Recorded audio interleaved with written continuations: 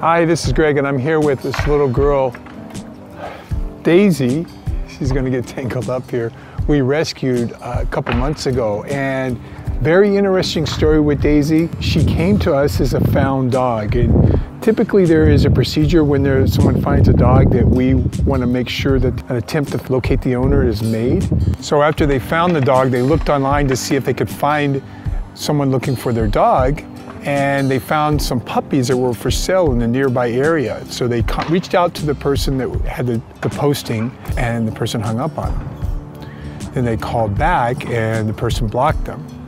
And someone else tried it and the same thing happened. So they were in a situation where they couldn't keep the dog for that long, and they reached out to us. We were like, look, you need to notify the shelter, obviously put up the post, but even though you think you found the owner, you may not have.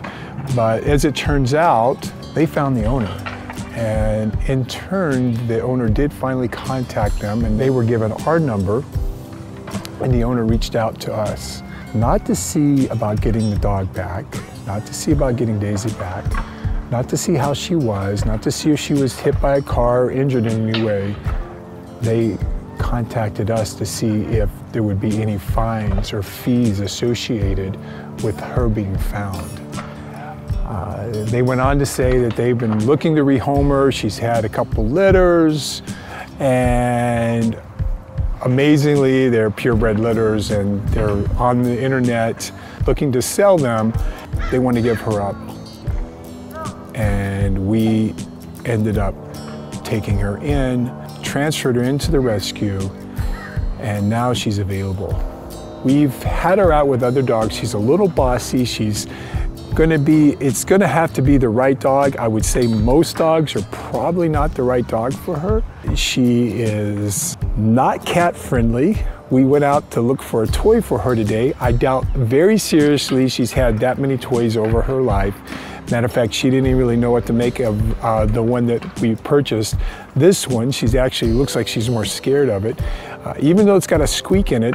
But it was interesting when we were at the pet store, there's cats, and she was more interested in the cats. Had I gotten her a cat, she would probably have been a lot happier. Even those cats were not dog friendly. They knew how to care for themselves. They knew it held their own. Just little interesting tidbit of information there, not cat friendly. She did live with children. We don't know, they were above 6 years, older than 6 years of age.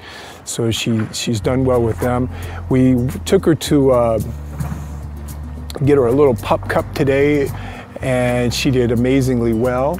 And she's done well in the car, pretty much. She does like being with you, so when she was left in the car, she made a little bit of noise. She has been spayed. She's got her shots current now. She's looking good. She's ready to find a forever home.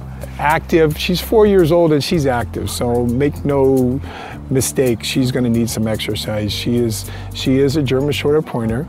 And typically, while they start to mellow 4 or 5 years of age, she's still very active. Although I will say this, when we were done doing our running around and going for the pup cup and going to get her a toy and just getting out, she was sleeping nicely in the car. So she really enjoyed that.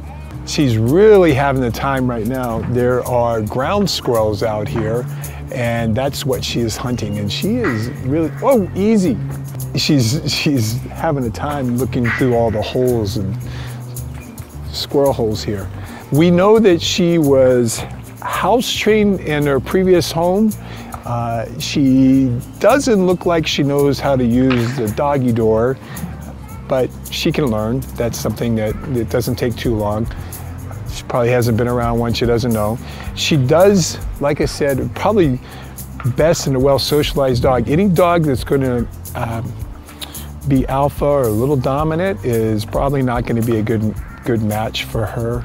She will try to establish her dominance, and even in a play situation, she'd probably do better if they're well-socialized, well-behaved dogs. If you're interested in meeting Daisy, she is available, and you just fill out the application on our website if you haven't done so already. If you have, just reach out to the volunteer that is processing your application, and we will get you set up, possibly an appointment. Oh, what's that?